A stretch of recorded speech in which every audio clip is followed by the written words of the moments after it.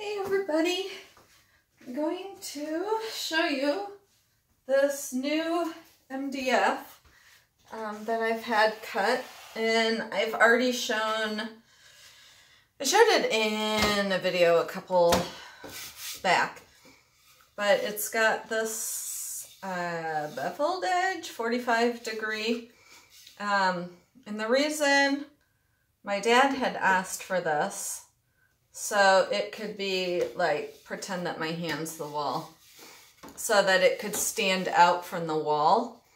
But since this is thin, it won't stand out that far. So let's just say, I don't have a very good example, but pretend this is like a thick piece of wood, and then it'll stand out.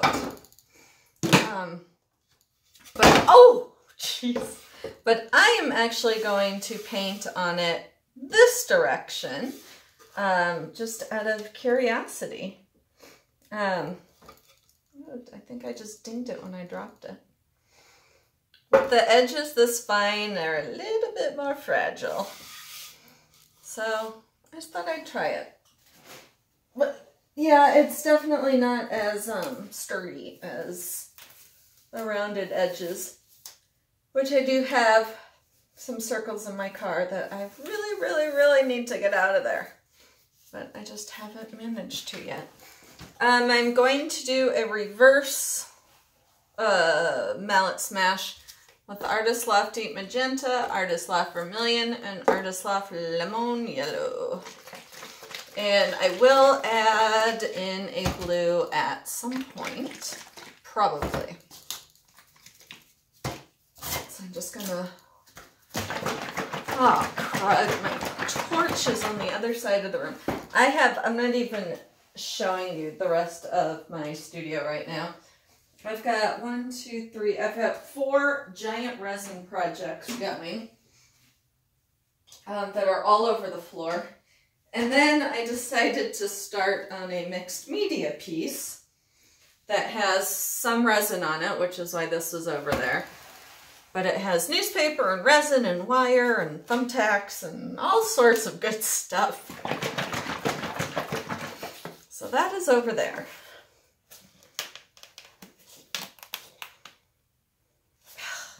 Darn it.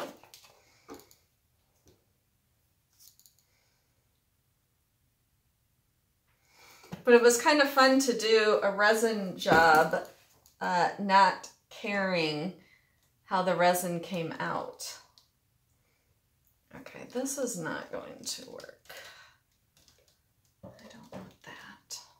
I'm going to move this. And hang on, peeps.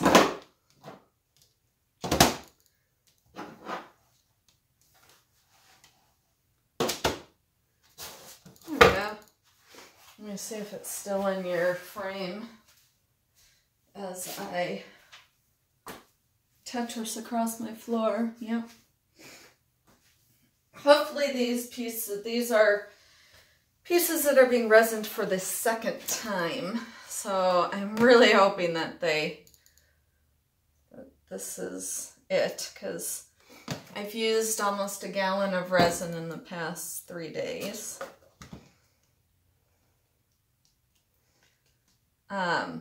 And I did resin the first of 5 of those commission pieces, which I'm sure will all have to be resined twice because they were on canvas.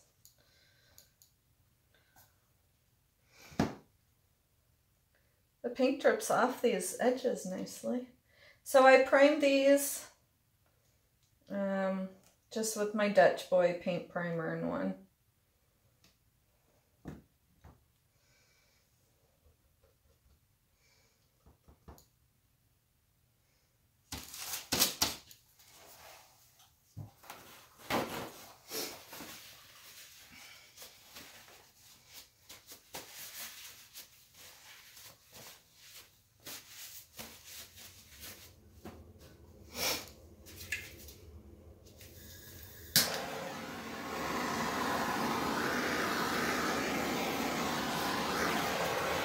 that gets all of the air bubbles out, and I see there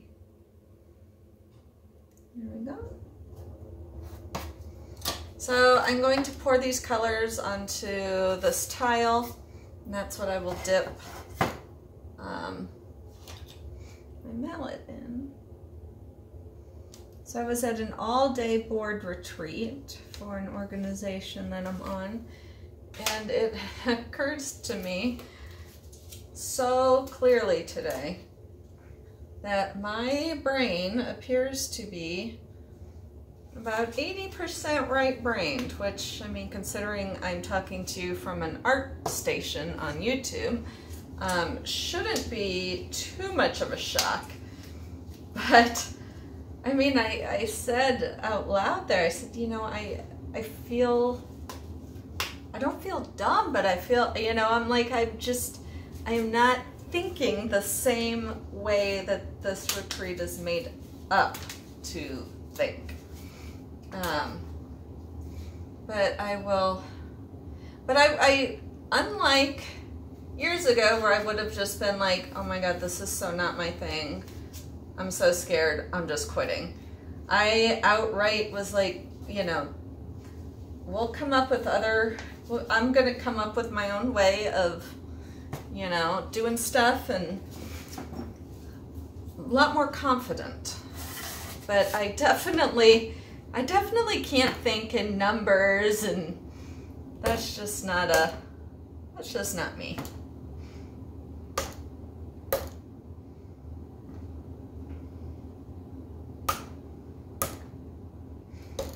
And it's like I was a social work, family science, and psychology in college.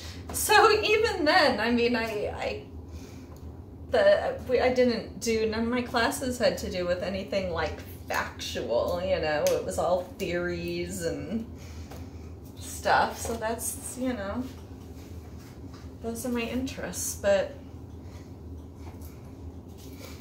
years ago, I would have thought, oh, something's wrong with me, that I'm not getting this. And now, with age comes confidence. There is absolutely nothing wrong with me. It takes all types of brains to make this world go round. I just added Craft Smart Metallic, or Craft Smart Midnight Blue.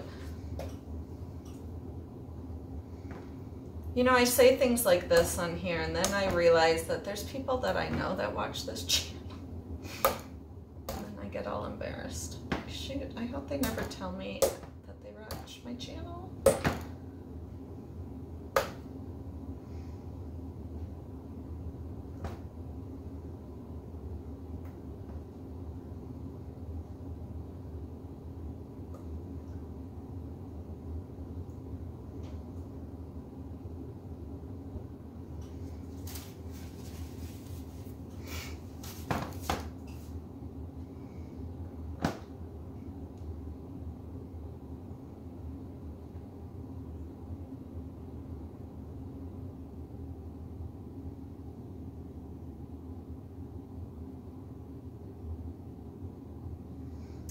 I am not liking that little area, so I am going.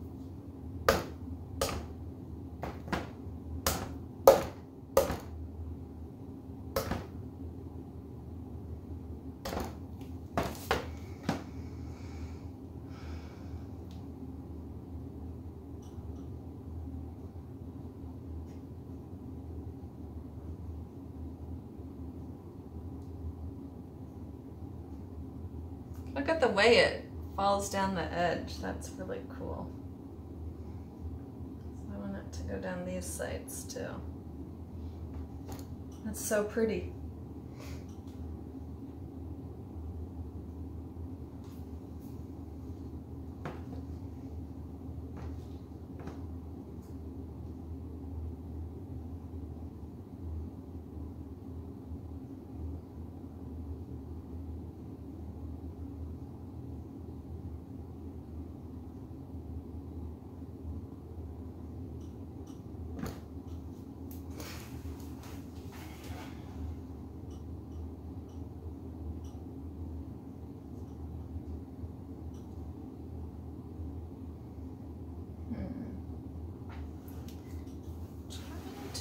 side.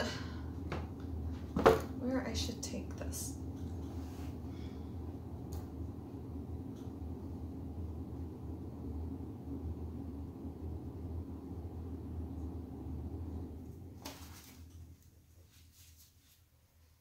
I'm actually not sure that I like those.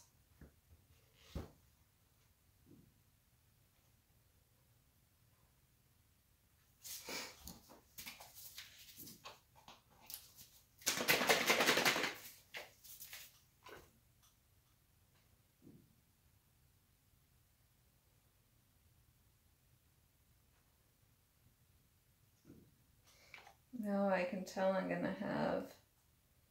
may have to paint over some of these edges. I primed them twice, but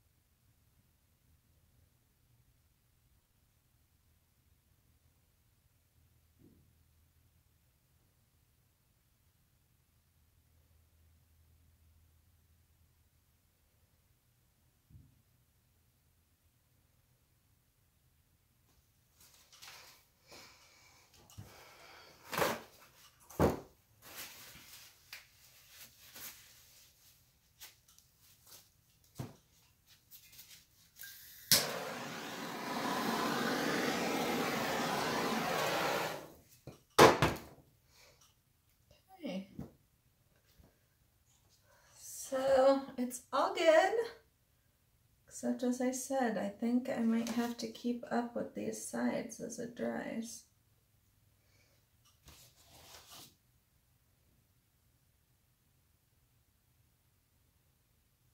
Oh, one of my paintings from the other day, the beautiful mallet smash. Dry, it was a pour over, but I had primed the piece before, you know, I poured it again, and it still bled through, which I was really shocked. I don't know why. It seems to only happen on wood. Well, no, it did happen on canvas once too. I don't know why sometimes it happens and sometimes it doesn't, but it's actually kind of a interesting color. So I think I'll keep it.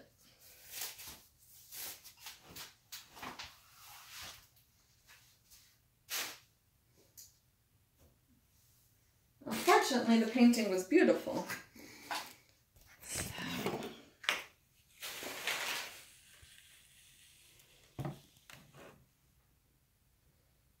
So here it is. It's really quite pretty. And then I will show you, oh, and I'm stepping on resin everywhere. Look, all that blue. Can you believe it? I was so upset.